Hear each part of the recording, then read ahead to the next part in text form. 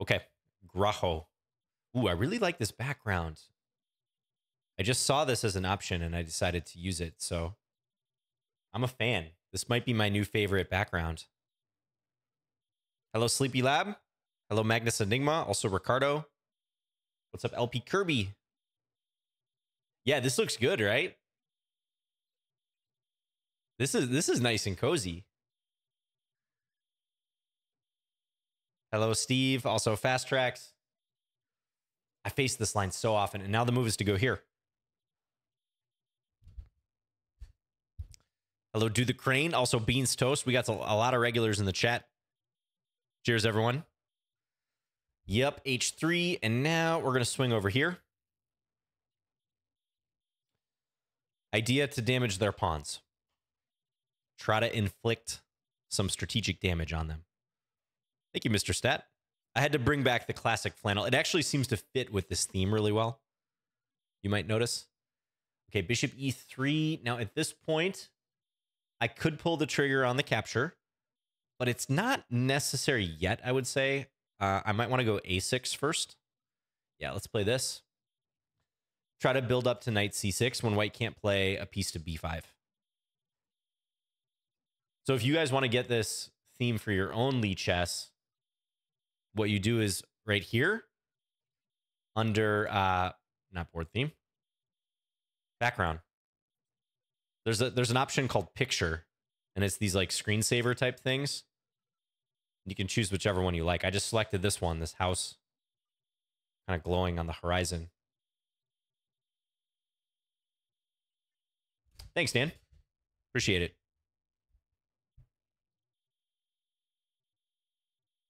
That means like doing donuts, basically. Fire truck. Like doing donuts in the snow.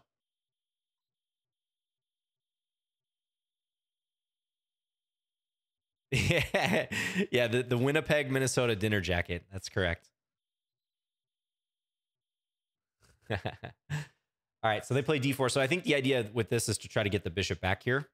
So I'm going to take at this point.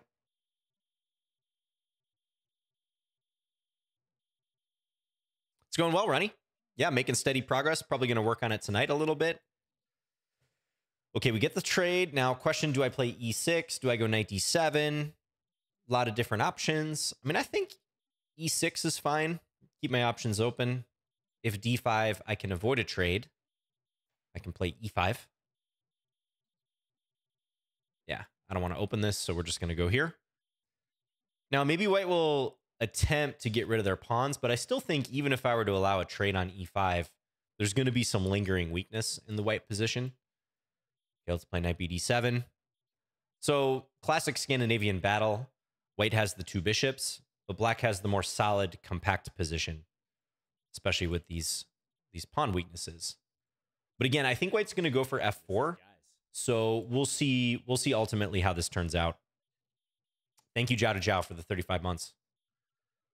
Okay, this comes to mind. Bishop D6 comes to mind. I think I'm going to go Bishop D6.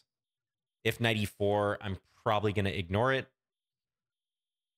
Likely castle. I'm okay with playing with two knights. Yeah, let's castle. Thanks again, Jiao to Jiao. 35 months. Cheers, cheers. Yeah, I don't know. I mean, this is an interesting position. I could see this one going both ways in terms of the eval. Again, I like the fact that, you know, I'm pretty weakness free, but I got to respect the bishop pair. We need to give the bishop pair their due. And white's getting ready to create some sort of problems here. I'm thinking I might just tuck my king in the corner. Yeah, I think start with this move. If rook b3, then play king a8. Maybe get rook c8 in at some point. Yeah, because this is a threat now, so I think it's prudent to step here. I mean, if queens were on the board, like if white had a queen sitting on e2 and they could line up bishop takes a6, that would be a completely different story.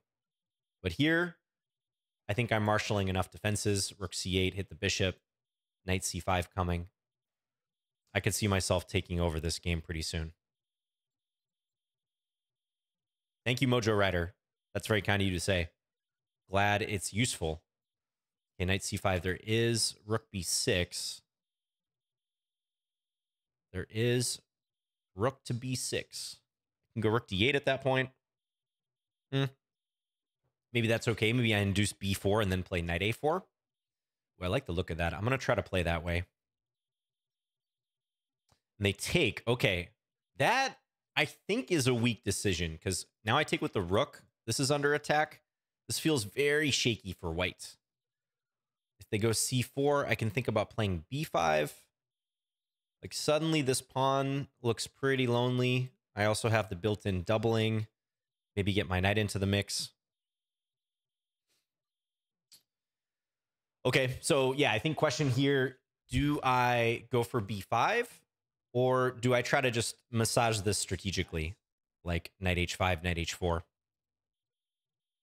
Sleepy Lab gifting a sub to Mojo Rider. Thank you very much. Appreciate that, Sleepy. Hooking up Mojo.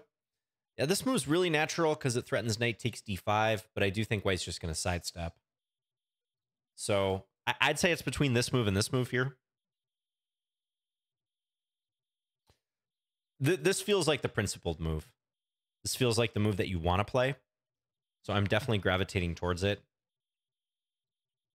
Maybe rook c3. If rook a3, I think I can go king b7. That should be okay. Yeah, let's play it. It feels correct. So I'm going to go for it. Yeah, this is my new favorite theme, guys. I think I'm going to stick with this one for a while. This background. I feel like I'm in a more chill version of Starry Night or something. All right, b3.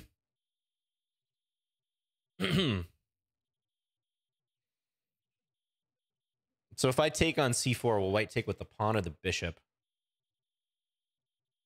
Unclear. Could play b4, but the rook is not trapped. Maybe I maneuver my knight. I'm close to ensnaring that rook, so yeah, let's maneuver. I'm thinking if I can work up to this, that would be great. Need a fire burning on that background with the shirt. Yeah, I should put it back there, right? Like somewhere by the chessboard. That would work well. Really complete the ensemble. Okay, king b1. So is there anything preventing me from doing this? Probably just a3, a takes b4, but when I take, can I go for a fork? So b4, rook a4, a5, threat knight b6. I mean, I think white's only real move there is a3. So then knight b6, a takes b4, knight takes a4, b takes c5, knight c3 check. Key move at the end. And do I take, I could even take the bishop at that point. I probably don't even, yeah, I wouldn't go out to the rook. I'd probably go out to the bishop. I like it. I don't see anything wrong with this. So when you don't see anything wrong with an effective looking operation, you go with it.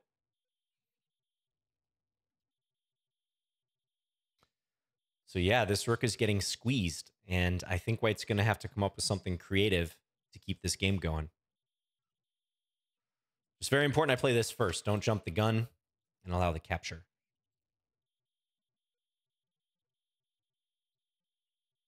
Now, a crucial aspect to this is the fork on c3 that I get. If that didn't exist, this wouldn't be nearly as clear. Right? Because they'd be taking, you know, even if I take with the knight, I think I would really like that position, but is it winning yet? Probably not. I still have a lot of work to do. That being said, I mean, white could take here. I probably should have examined this. And then white probably will take there. And then I'll move the rook back. No, they don't. Okay, so we get the check in. We'll look at that after the game, because I think that was crucial. Let's see where this king goes. Like if king b2, I might have taken the rook just to keep things clean and then take. But I think in this case, I probably take the bishop. Unless I'm fearful of this. But I have check. I want to stop those pawns from connecting. That could actually be kind of annoying. Maybe I should take the rook. Now I'm changing my mind. The reason why I'm thinking rook takes might be correct is if it prompts white to recapture and I can take this pawn, that's a big relief. Or if it prompts white to play c6 check and I step up and then they take, I've got everything blockaded there. And I feel like I can, I don't know, get my rook active and eventually win some of these pawns.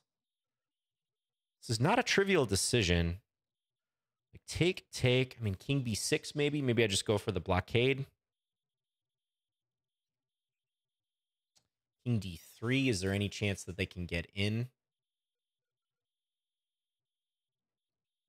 Knight d4, king e4, king c5, king takes e5, rook e8 check. Okay, now I'm leaning towards taking the bishop again because I think I can neutralize this thing with this king b6 move. Yeah, let's go for that.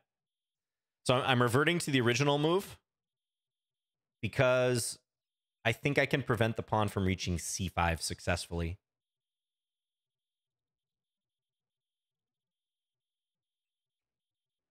However, if that was not the case, I might have preferred knight takes d1.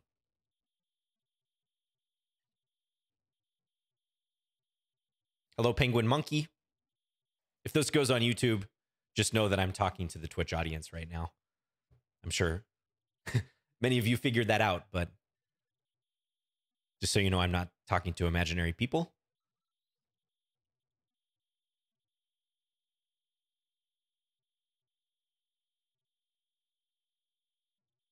Is e5 not hanging if you win f3? Well, I probably won't even go after f3, actually. I'm going to play this king b6 move.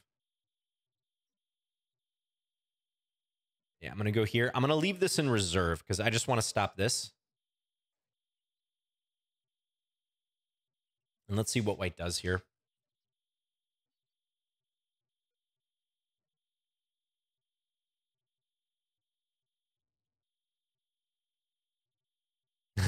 John Smith says, hello, YouTube, just in case. Yeah, I always wonder if I should have the chat on screen if I'm doing this on YouTube as well. That always gets very mixed reviews. I think when I used to stream on YouTube way back in the day, I'm talking like 5-6 years ago, I had the chat up as I streamed, and a lot of people found that distracting. Or at least they said so. Okay, so rook e1, probably give a check, and then maybe this move, king c5. Let's give the check because I think I'm almost certainly going to play it. We'll see where white steps. Might also fortify, like maybe f6. Maybe take this pawn. Depends where white goes.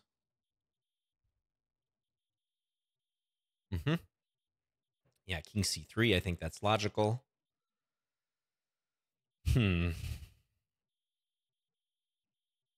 I'm just trying to calm this position down and win this pawn. I mean, I see I could go knight f5. Rook takes e5, knight takes d6. Still a little annoying, though, because of king d4 with c5. Pretty close to consolidating. I think this move feels correct. King c5. But again, rook takes e5. I don't like the prospect of this rook getting to e7. Okay, then there's f6 as well. f6, I think f4 should be played. Trying to undermine. I'm also noticing I might have something like this, king c5 and rook b8 going after b3. So let me think about this again. So if I play king c5... Thank you, Don't Move, by the way, for the 17 months. Appreciate it. Hey, John, this is Guys. Don't have a ton of time here, so I'll have to come up with something pretty quick.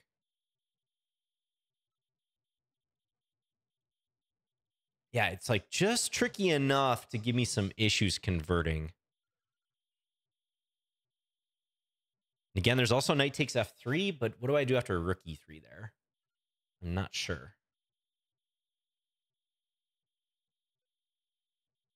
And let's not spend too much time.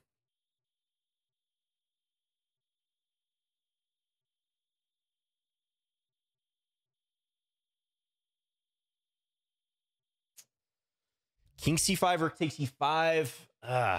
Annoying. I can't figure out a great move there. Rook b8, d7. Rook b8, d7. Rook takes b3, king d2. I even have knight takes f3, but I don't think that does much.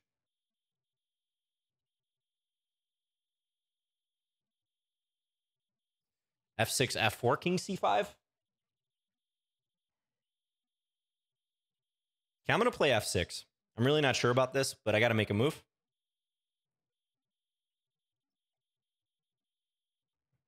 I'm going to try to open the f file and see if that helps.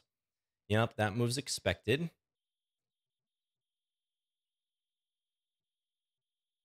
mean, maybe I just play knight f5. Maybe that's the way to go. Still feels unsatisfactory, but at this point, again, I got to make a decision.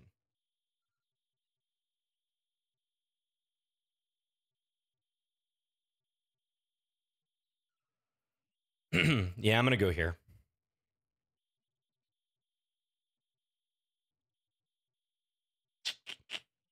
I don't like it, though. I got to say. Maybe I play g6 here. Let's do that.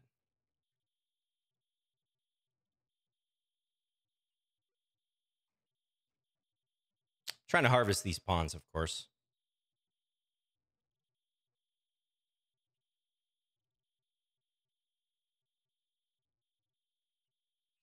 Great time management, John. Always great to see. Oh, tricky. Okay, I should go here. I should go there, I think.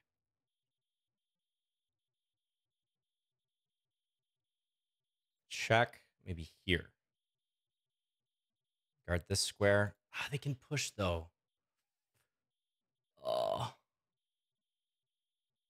This is nasty. Like, every tactic is working for white. Okay, this is going to get weird now. Every tactic working for white. You guys know that feeling. If I took, there was c6. Amazing. I probably shouldn't be that amazed. I mean, they literally have 3 connected pawns, so. Now they're maybe debating if they're going to go here or c6. I do have a good knight, though. The knight is helping a lot. So we'll see what we can do.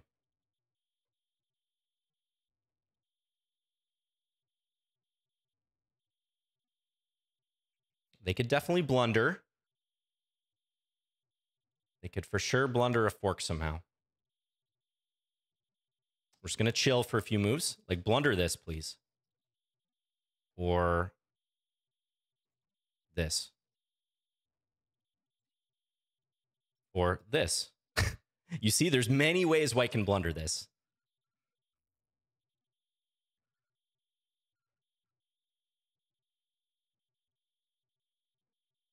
Now, if I move my rook, they can play d8 is the problem. And then when I take, they play rook d7.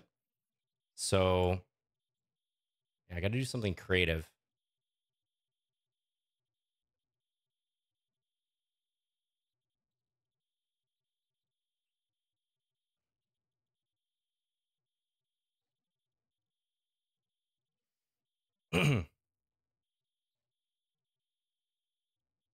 Yeah, I don't think I'm going to make it.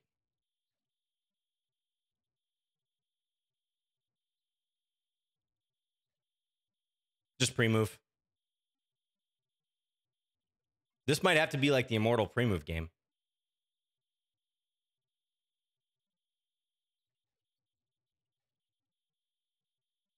This would be really impressive if I did this with 1.7 seconds, though.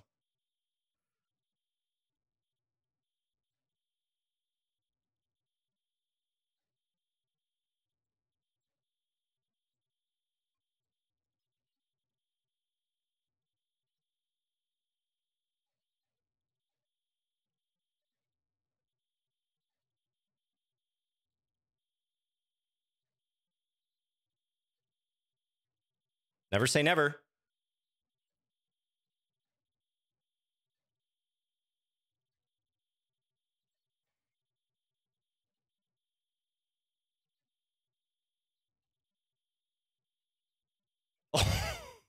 No, I did it again.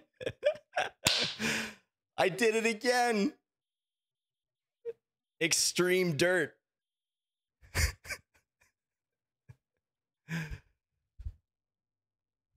Is this the Immortal pre-move game? I just posted about the other one. I thought I would never top that. I got to go back and watch the replay. That's the only way. We have to go to the tape. I was down a lot of time in this game towards the end. But the power of the rook, and especially the knight, right? Especially the knight. You always have a chance if you have a knight on the board. Let that be a lesson to you. I've talked about it time and time again in my videos. It's amazing how often it's true. I even lost the rook, but we kept the knight. Wow, that game was fascinating. I want to analyze it, but we should probably get in another game. But hey, maybe this will be on YouTube after all. I think it kind of should be. This was pretty instructive, but I do feel this deserves some analysis too. I'm going to load this up. I'm sure someone ran the analysis already, but we're going to hide that. I thought I was cruising in this one, honestly. Like, I was so proud of having calculated all this. I mean, first of all, should I take the rook? That's definitely an option.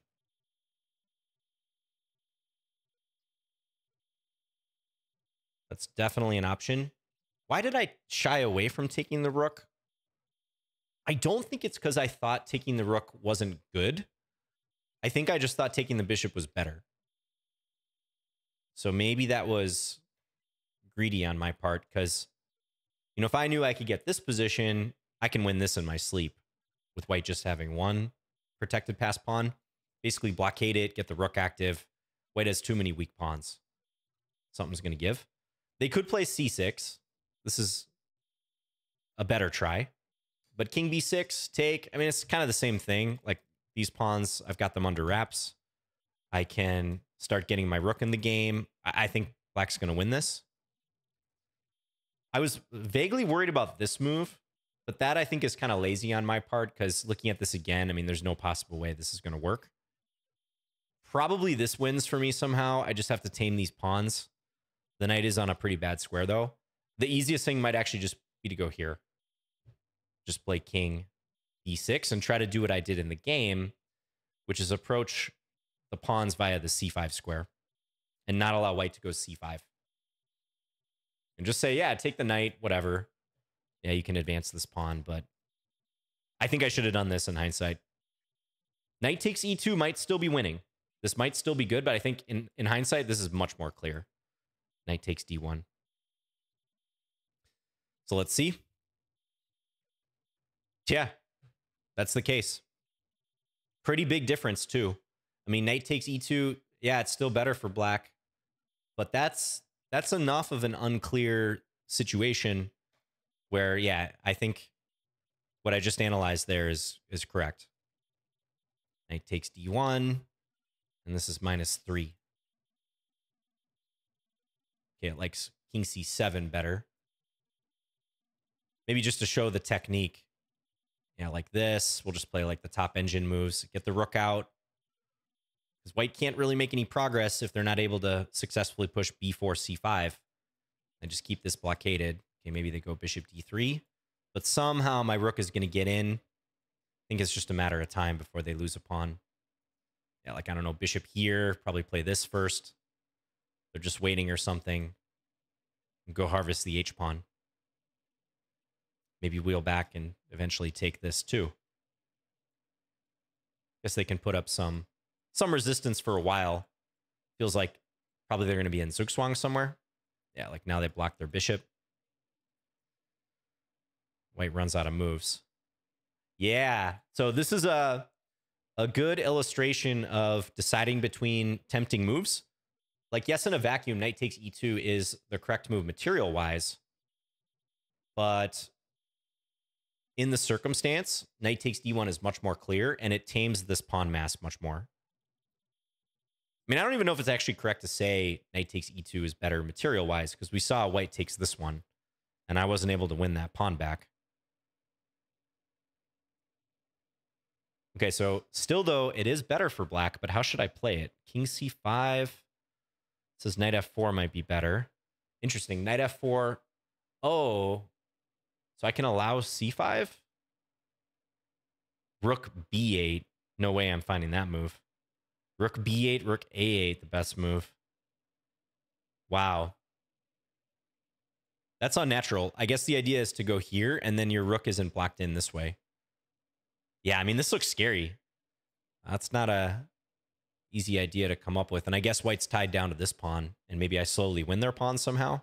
Yeah, rook b8, rook b5, it's saying. To go attack this laterally. That's pretty hard to see. Okay, king b6, I can't fault myself much for playing that. Yeah, and I started burning a ton of time here, and I went astray. Knight f4, knight d4. Yep, this is correct by white. And it's equal here. I spent all this time, over 2 minutes of my remaining 3.5 minutes. Didn't come up with anything good. f4. These games can be very frustrating because, again, it feels like things just kind of fell into place for white. Like they happen to have f4 here. But that's the reality. And you could just as easily say things fell into place for me with that tactic working in the first place. But yeah, if they don't have f4 here to break this open, this is an easy win for black, I think. Maybe white can rustle something up with rook a1 in some case, but I have ways I can neutralize their pawns. Also this. Why not knight takes f3? So knight takes f3. I think I didn't like rook e3. Hit the knight. And again, I'm going to lose this pawn. Engine's suggesting some line like this, where I hit the rook and try to guard e7. But when they eliminate the e5 pawn, the king can step up to d4, and that can help out the c5 move. So I'm really risking that. Yeah, it looks like white has just enough here to keep this balanced. They can get 3 connected pawns, even if I eliminate the foremost d-pawn, the furthest advanced d-pawn. I have a 3 versus 2 on this wing, but that's not enough to win, apparently. Really complicated. I won't go through all the complexities here. This would take a while to analyze. Feel free to check this game out, but I did want to check that key circumstance because it's so important to, once you gain the advantage, figure out the cleanest way to win, and I really failed here. It's funny because knight takes d1 was my original intention, but then I saw I could take the bishop, and I was like, why not? I have this move king c5. I can stop these 3 pawns from connecting, right? But it was not that easy at all.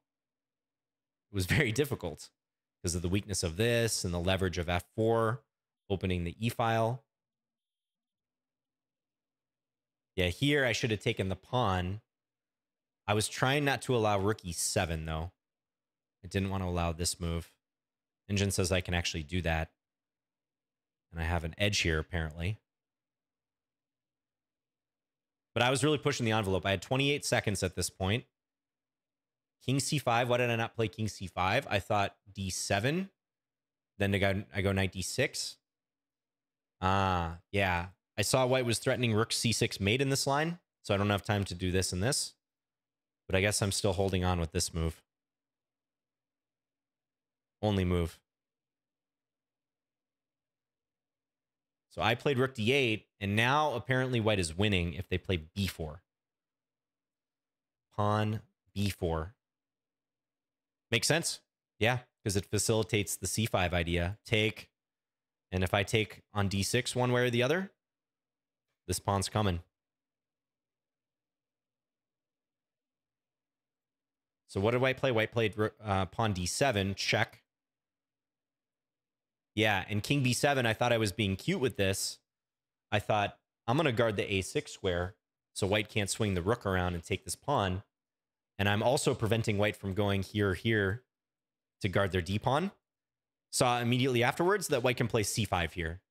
Another move that just seems to fall into place. But I should have seen it. And if I take c6, forks the king and the rook. Yeah, and now I'm losing. Once white gets this like half diamond, 3/4 diamond in, this is losing. Because I'm pretty stuck at this point. You can tell this opponent, someone wrote in the chat or in the comments in the last video, you can tell that my opponent in that game was an honest person. Same thing here. They really didn't try any dirty pre-moves.